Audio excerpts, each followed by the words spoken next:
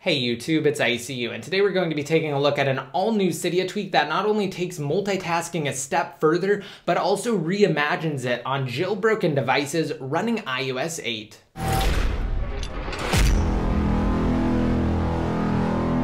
Alright, so to start off, the name of the tweak is AppHeads. It's a premium tweak available inside of Cydia for $4.99. And if you guys are interested in winning a free copy of AppHeads, just be sure to stick around to the end of this video for details on a giveaway. And with that said, let's go ahead and actually detail the tweak itself. So the first thing that you'll notice when I double press the home button here is that instead of the default interface that was introduced by Apple in iOS 7 for App Switcher, we now have these new little circular icons over on the left and the right hand side. It's definitely inspired by Facebook chat heads, and these are actually reminiscent of the apps that I have open inside of the background that are being multitasked right now. And the difference is, instead of just opening them, I can actually open a preview of the applications. And you can set this up all through the settings app. So once you install AppHeads, you get an all new AppHeads pane inside of the settings app. All right, and going over the settings, first and foremost, we have the option to toggle AppHeads.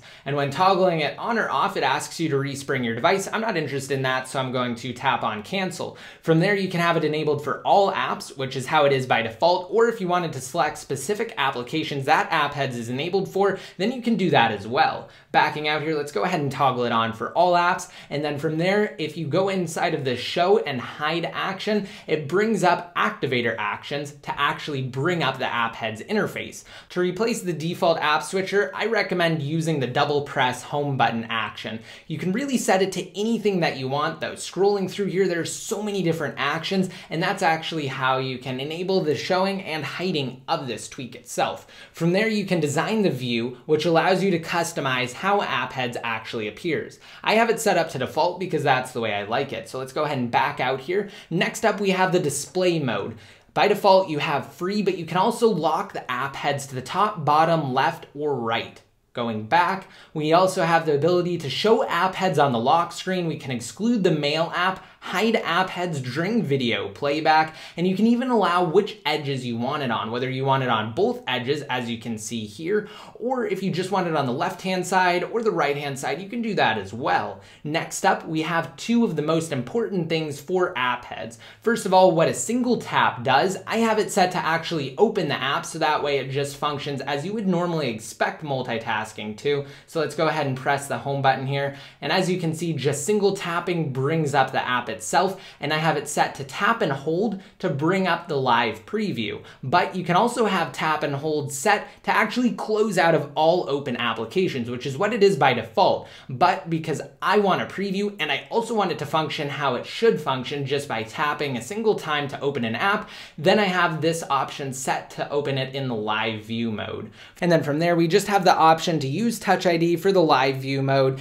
and then you can also just enable that for specific applications if you so desire. All right, now that we have all of the settings out of the way, let's go over some of the real-world applications of AppHeads. So starting off, let's open up Safari here to my YouTube channel, and then from there, I can tap and hold on any of the other apps that I have open, which are on the left and the right-hand side. And if I wanted to, by the way, I could move them to any side, and actually any position too. If I wanted to move settings down to the bottom, I could do that. And if I wanted to fully close out of any of these apps, I could just tap to drag it, and then I could bring it down to this X here. Or if I had the tap and hold option set up, I could close out of all apps easily. So let's go ahead and show you the preview of an app. So tapping and holding, we have the live preview mode, and apps are fully interactable here. This is really great for devices like the iPhone 6 and iPhone 6 Plus with larger displays, especially the iPad, and it's really awesome for multitasking. I absolutely love it, and it's just great. So let's close out of it just by pressing the home button here. And as you can see, it goes back to its app head view. It just kind of snaps back into place there. If I want to fully open an app, again, all I have to do is just press on it.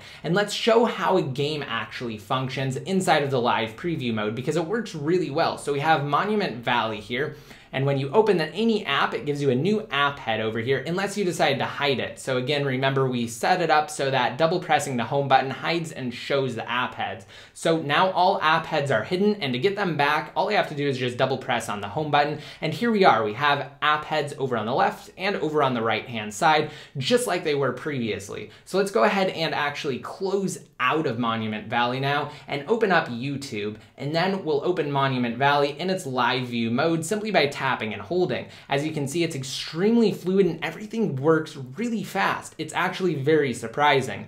So starting off here, let's go ahead and load this first level, and it just works how you would expect. So as you can see, I'm able to fully use the app. It's pretty fluid. It's actually just as fluid as if I were to fully open the app itself. As you can see, it works just as how you would expect it to. And then let's go ahead and press the home button now, and we can just tap into it to open it in its full screen view, and then we can hide the app heads, and it works absolutely great. This is an incredible tweak, and again, keep in mind this is a complete reimagining of multitasking on iOS. And if you're asking yourself if AppHeads is for you, let me answer that question. This tweak is for those of you who, like myself, are craving something more from iOS's multitasking system, because it can be so much more. It's incredibly capable, especially with the newer devices like the iPhone 6 and iPhone 6 Plus and the iPad Air 2. They have some really great processors on board, and even older devices, they're also capable, and they're definitely more powerful than the default iOS multitasking system. Let's give one more example, switching back and forth between two open apps. So let's go ahead and open up Safari here and switch over to Free App Life.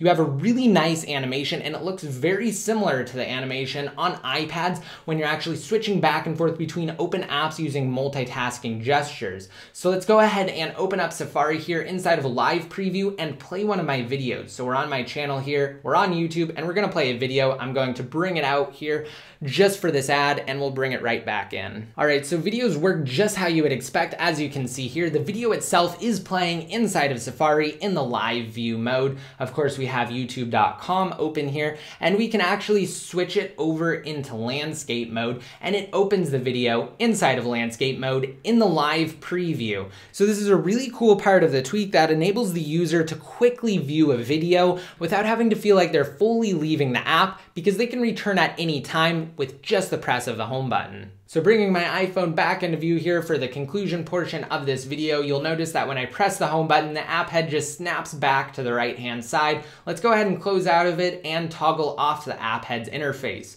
So again, this is AppHeads for iOS. It works on jailbroken iPhone, iPad, and iPod Touch models. It works best on iOS 8. It's available inside of Cydia for $4.99. And if you want your chance to enter to win a free copy of AppHeads, all you have to do is rate this video up and leave a relevant comment down below in the comment section with your Cydia ID. And for those of you wondering how to get your Cydia ID, all you have to do is launch Cydia, and then once it finishes reloading the data, just tap on Manage Account. And then from there, either connect with Facebook or sign in through Google. And once you do that, you will have your Cydia ID toward the bottom. I'm not going to tap into my account right now, but that's how you do it. And of course, to be eligible to win AppHeads, you do have to be subscribed to my channel. So if you're on the main page for this video, just be sure to click the subscribe button down below next to my channel name. From there, you'll also be notified every time I release new videos covering other tweaks. And if you happen to see any tweak installed on my iPhone 6 Plus that I used during this video that I didn't highlight, then just be sure to check out my recent top Cydia tweaks list. I will have that linked to via an annotation form on the screen now if you're on the desktop version of YouTube. I will also have my jailbreak tutorial video for iOS 8 through 8.1 and details on the iOS 8.1.1 Pangu patching firmware from Apple. So again, it's crucial that you view this video on the desktop version of YouTube for complete information related to jailbreaking. You can also check out my channel at youtube.com/iCrackUriDevice. And that wraps up the review of this tweak, one of the best and most functional ones currently available inside of Cydia, AppHeads. And for those of you interested in earning paid apps, gift cards, and bigger electronic devices, just be sure to visit bit.ly/getfreeapplife or just freeapplife.com inside of mobile Safari. And then after tapping download, if you're on iOS 8, press the home button and open the app. From there, download and install the temporary secure profile, which is strictly used for associating your device with its proper account in a more secure manner on the latest firmware. It's actually never even fully installed on your devices. It's immediately deleted once your account has either been created or reassociated. From there, simply download sponsored apps for points, refer friends for even more, and redeem said points for the aforementioned prizes. Alright, and I hope you guys like this video. If you want to be updated more often, such as when I release new videos covering various jailbreak related topics, just be sure to like me on Facebook and follow me on Twitter. And until next time, this is ICU, signing out.